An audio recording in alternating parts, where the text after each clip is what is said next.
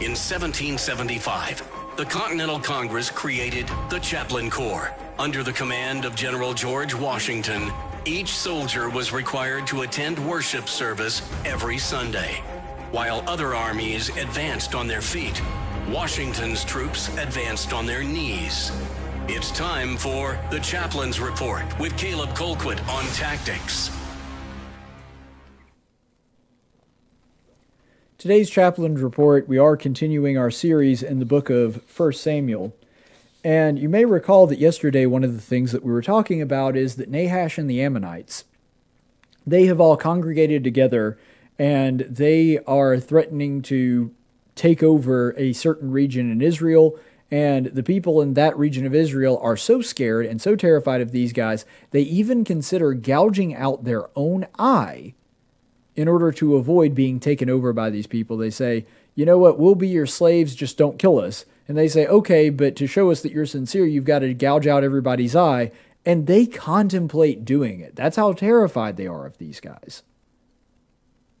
And then Saul comes out and goes, no, he gets very angry. The Spirit of the Lord comes upon him, and he's very angry at these people. And he even goes out and cuts his own oxen in pieces, and he says, any man that isn't willing to fight, this same thing is going to be done to his oxen. So he's using a metaphor there, but he sends a very strong message. He gathers up all the people. The language that the Bible uses is that the people are united as one person. In other words, they have one mind. They are ready to fight this guy. And the way that the scripture describes it in the following verses is that they destroyed the Ammonites so thoroughly and divided them so sorely that there was not even two of them left together.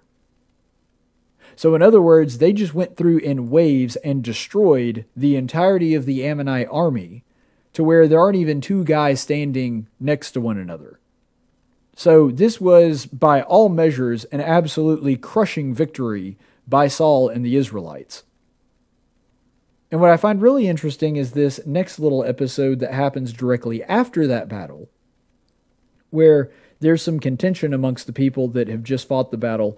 You can see this in 1 Samuel 11, verses 12 through 13, where it says, Then the people said to Samuel, Who is he that said, Shall Saul reign over us?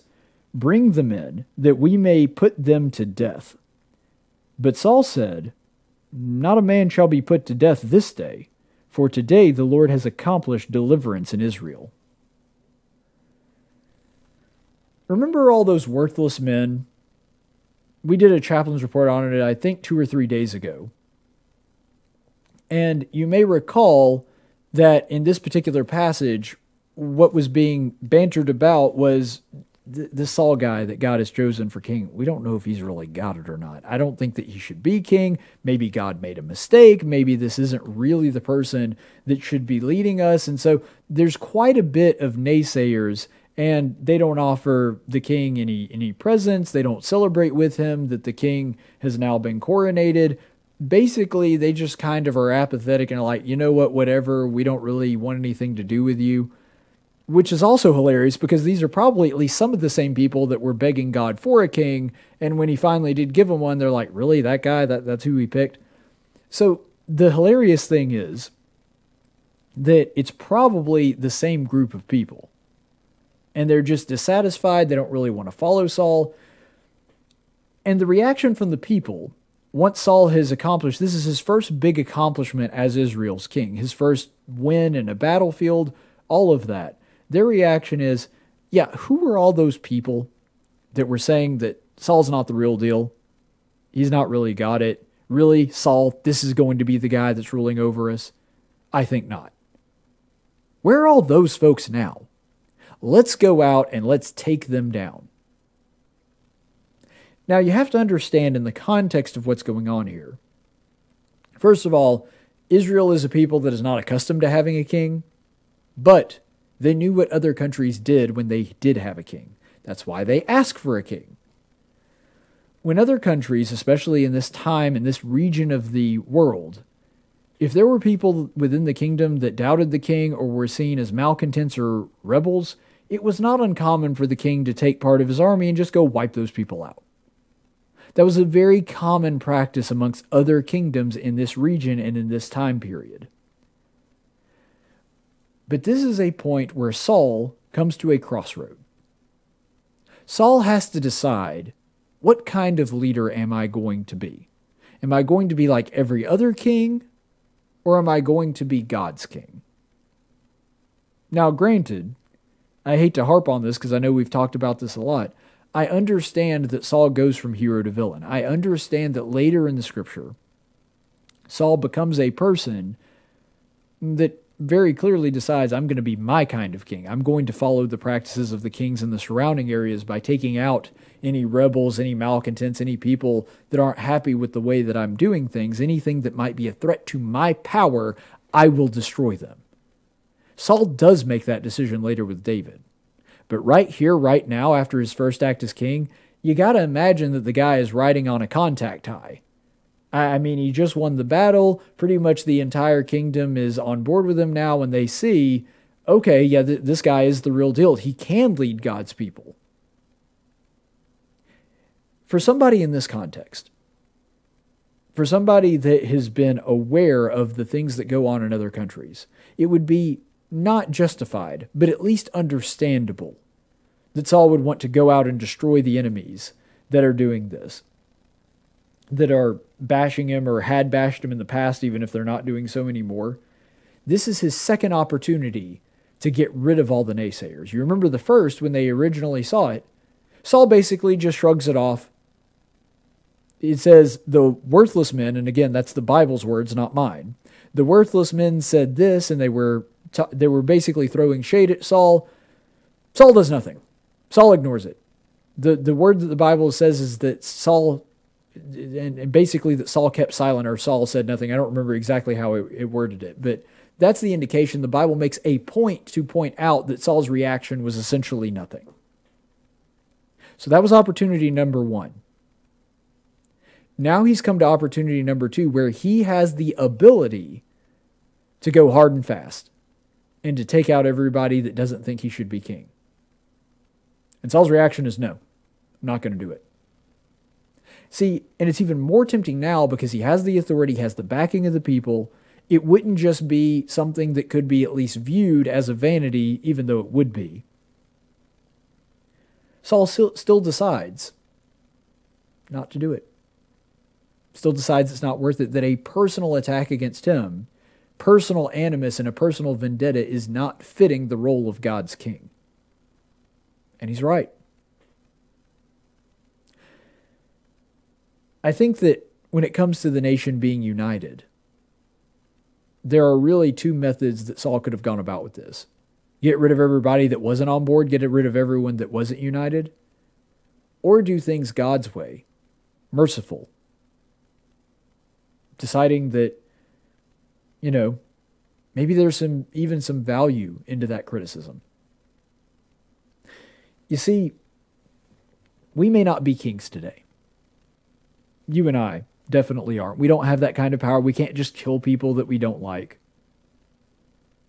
But I think right now, today in America, the unfriend culture and the cancel culture that wants to get everybody out of their life. I don't know how many Facebook posts and Twitter memes and whatever that I've seen that are like, just get all the toxic people out of your life. Get all the people that are saying anything bad about you, that are critical of you in any way, essentially. Just get those people out of your life. What are you doing here? Seriously, if you're going to get rid of everyone that is critical of you, that is giving you a hard time, how are you ever going to grow? If you're only going to surround yourself with yes men and people that either flatter you or are apathetic towards you, you're not going to have any real friends. And I know I sound a little bit like an after-school special at this point, but in my opinion, the mark of a good friend is one that feels comfortable enough to disagree with you or to argue with you. Because once they've done that, it means that they feel comfortable enough around you, they've been around you long enough to know that you're not the kind of person that's going to fly off the handle at them for doing that. And B,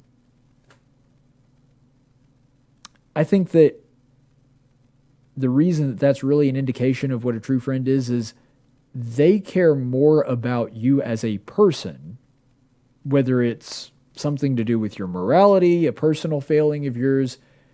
They care enough about you to want you to improve, even if it means you don't like them for a few minutes or for a short time, or even, possibly for a long time. That says a lot about the kind of friends that you are. And I think that we have a tendency and a desire to eliminate anybody from our lives, even if we can't kill them, to just get everybody out of our life that is critical of us in any way because it makes us uncomfortable. Look, some of my best friends are some of the people that are most critical of me. If you've ever watched our show, back in the day when Laura Clark was on there, back then she was Laura Glidewell, if you've ever seen her and me interact, we agree on a lot of things, but sometimes she'll bust my chops on things, and that's fine. That's one of the reasons she is one of my best friends, is because she's not afraid to tell me when she thinks I'm wrong. What we can't do is immutize ourselves to all criticism, and Saul had the opportunity to do that here and said no. That says a lot about his character. Nobody would have thought twice. Nobody would have held a grudge against him in the kingdom. Well, partly because they'd be afraid that he'd kill them, but also because nobody would have thought twice for a king living in that era, around the culture that he was, seeing people that were naysayers that didn't want to jump on board with him leading and taking out all the rebels. And yet Saul doesn't do it. And unfortunately, the kings of Israel and Judah after this, for generations to come, are going to do exactly that. That when a prophet of God comes and tells them that they're wrong, they just kill the prophets. When anybody really says anything negative, they go after that person. Saul's not that way, and young Saul, the Saul that we see here, is a person definitely after God's own heart, at least to a degree. Maybe not to the level that David was, but he's certainly somebody that understands that mercy is a valuable quality to have in a king. And also that with that humility comes the willingness to have criticism lobbed against you and either let it roll off your back if it's baseless, or to take it to heart if it's not. And when it comes to us today, it would do us a world of good to remember that no human is above reproach. None of us are without sin. None of us are without flaws. And so we have to be humble enough to accept that and remember that if there's somebody that's criticizing us, if there's somebody that is, treating us poorly, yeah, maybe that's a them problem. Or maybe it's an us problem. And even if it is a them problem, even if they're in the wrong, that doesn't mean we should just cut that person out of our life. The cancel culture has been something that is so antithetical to the way that God expects us to live. When Jesus teaches us to love our enemies, I don't think he meant love them from a distance, love them from arm's length, love them but never really actually interact with them or talk to them or have a conversation with them and just tune them out every time they say something negative. Yeah, that's not what Jesus taught, and Saul's kind of modeling that for us right here in this passage. If we want to be like young Saul here, then we have to be willing to take the criticism, and whether it's based in something legitimate or it's something like this that is completely baseless, we can't be so thin-skinned that we allow it to drive everyone that disagrees with us out of our lives. Stay the course, friends.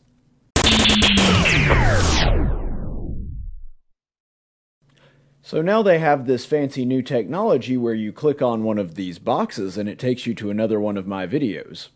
Hopefully it works a lot better than the Obamacare website or the DNC's Iowa Caucus app. Gotta love that big government central planning.